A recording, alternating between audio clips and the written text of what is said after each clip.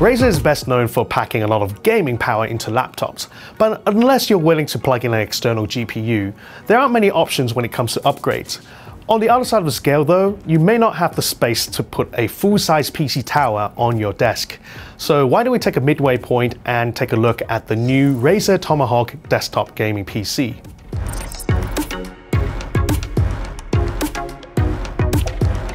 What we have here is the Razer Tomahawk, which is a cute little package that comes in a 10-litre chassis, and it's powered by the brand new Intel NUC 9 Extreme Element card, which is essentially a PC on a PCIe Express card. The NUC itself comes with dual USB-C slots, dual Ethernet, and 4 USB-A slots, up to 64 gigs of RAM, dual M.2 slots, and these are all upgradable. All you have to do is just remove 4 screws and remove the cover, and you're good to go. You can put in whatever RAM and SSD you want. Most importantly though, the Tomahawk can house a full-size graphics card, and in this case, you can get an option of up to the RTX 2080. As for the chassis itself, it comes with a transparent window, plus 2 cooling fans at the top, and you can put in a power supply of up to 750 watts.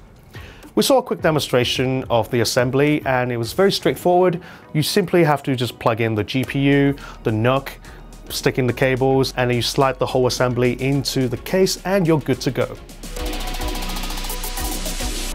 Now, there's no word on pricing just yet, but you can expect several options when it comes out in the first half of 2020 this year.